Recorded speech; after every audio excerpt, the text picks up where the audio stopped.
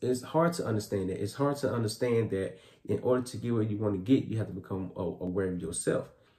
With these phases of life we go through, it teaches us more about ourselves than we really didn't understand.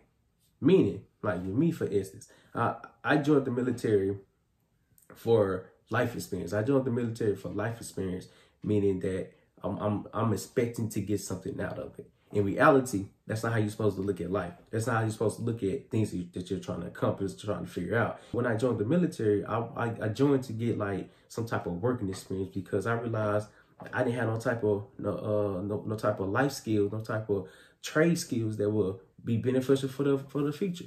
And what I failed to realize is that I was thinking so small, and when I joined the military, it just opened my eyes a little bit more.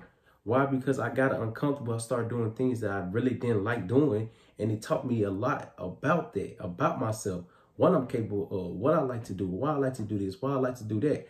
And if I didn't join the military, to be honest, I don't know where I'll be.